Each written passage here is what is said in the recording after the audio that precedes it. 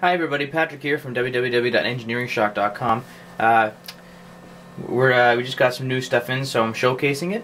When if you have a chance, register with us at engineeringshock.com. We've got some great deals going on, and we do combined shipping. So this little fella is our new vibration sensor. So here's the test circuit that I have set up right now. We've got a 5-volt source, 10K protective resistor, our vibration sensor, and we're measuring right here. So that actually says, if you can't read it, 2 MCU microprocessor. Here's our sensor, and we're grounded. Very simple test circuit.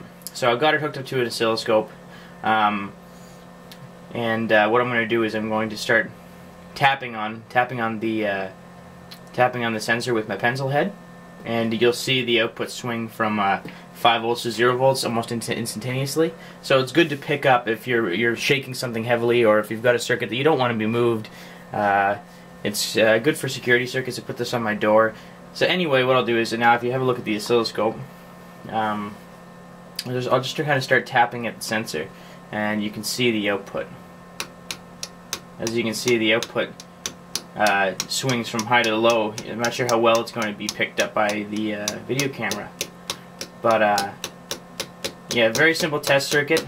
I sell these in lots of 5, so if you're interested, I can also include some 10K resistors for free. So again, these can be found at www.engineeringshock.com and electroniclessons.com, and it goes to our eBay store. But register with Engineering Shock, and we'll give you a good deal. Thanks for watching, guys.